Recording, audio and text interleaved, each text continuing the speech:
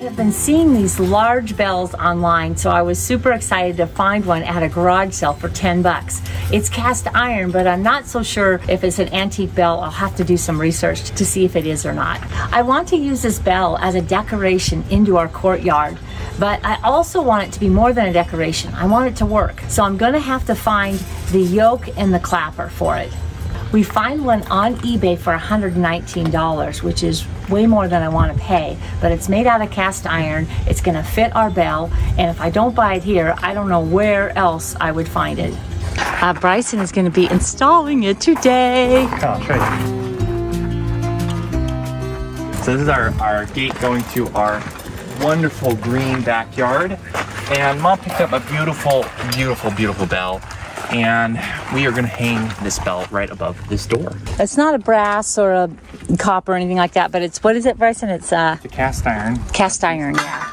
It says, first of all, it's essential to notice the bell you're looking at has any casting lines. If it does, don't wait a second moving from that object, since the original cast iron bells do not show a parting or a casting line, as they were cast in one piece. Now let's go take a look at ours. If I tip it up and look underneath, bammo, there's our casting line. So this is not an old bell, but still a good bell, and still a bell I'm excited about.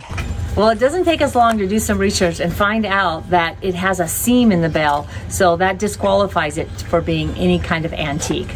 But I do believe that the yoke and the clapper are antique. We've done a bunch of research on it, and we can't quite identify where it might be from. I kind of want to hear it ring, don't you? Yeah, absolutely.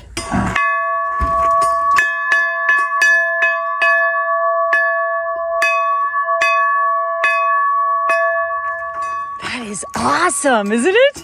Sounds really cool. It so does.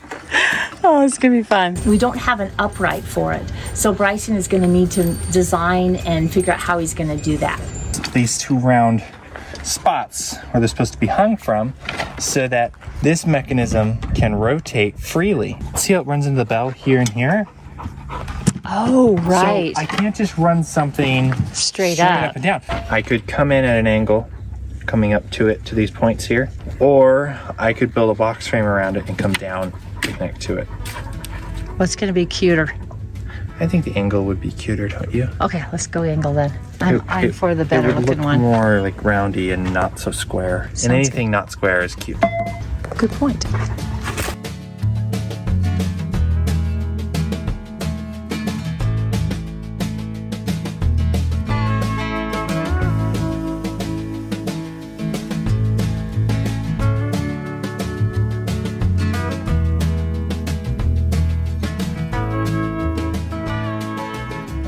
Bells were very popular in the 1700s and 1800s, not just in America, but throughout the world.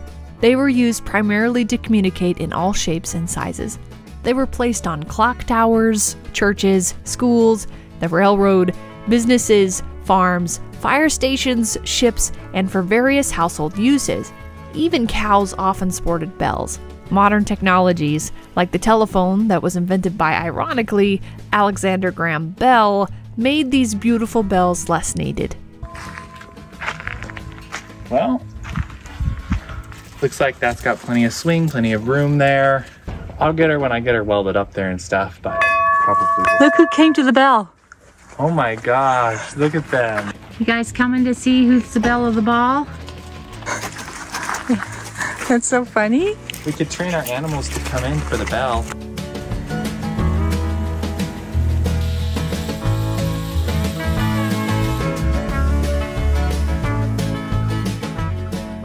Large bells were mostly made out of cast iron, but many were also made of bronze and copper. Some bells are absolutely gorgeous, with beautiful inscriptions and designs. We are learning the importance of bells, not just for their beauty, but for the sound they emit. With our new understanding of frequencies, bells are making a comeback. The frequency of our bell rings at 282 Hertz.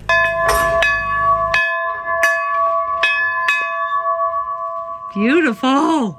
We learned that you wire brush the bells down and then you oil them.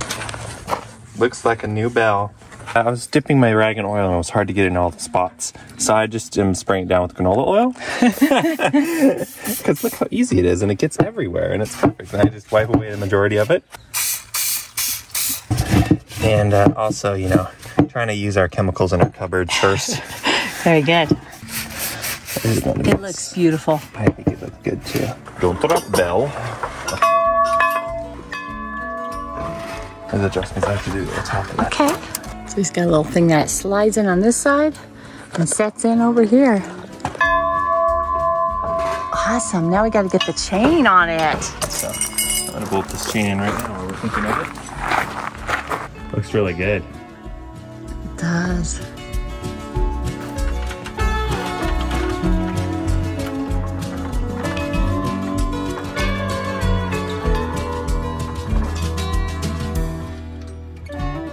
That work right there? Yeah, it will.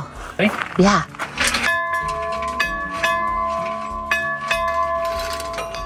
We weren't planning on swapping the door out, but I do have a nice used sturdy door that has a cute little hummingbird design on it, and it's gonna make a great entrance door and it's gonna contrast better with that bell. So Bryson decided he would go ahead and swap the doors out. He made it look easy. I am so pleased at how the bell turned out. Bryson did a great job. The pull string on the other side hangs down far enough that the grandchildren, you know, little grandchildren will be able to pull on it and ring it as well. So they'll have a good time doing that. I absolutely love it. I'm grateful for Bryson installing it and making it happen. Hey, can you stop for just a second? We're trying to record here.